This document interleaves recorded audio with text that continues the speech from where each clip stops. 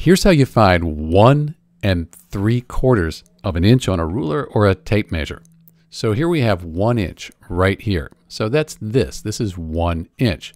What we need to figure out is where this 3/4 of an inch is in this part right here.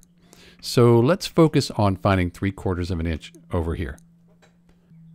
So if we cut it right in half, cut this inch here in half, we'll get 1/2 of an inch.